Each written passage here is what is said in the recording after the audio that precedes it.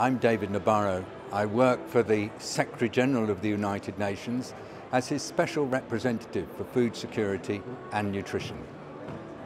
I care about climate change because I work to ensure that all the people of the world access the food they need and are well nourished.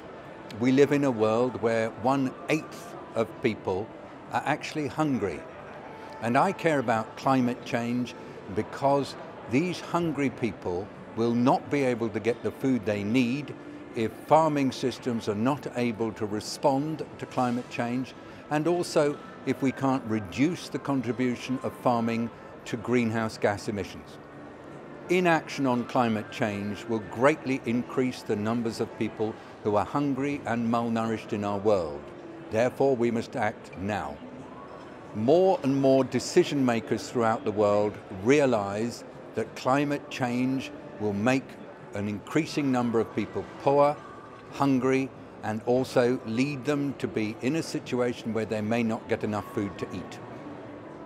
Remember that the poorest people in the world are the ones most affected by climate change. This summit must address the needs of those people, particularly women and children.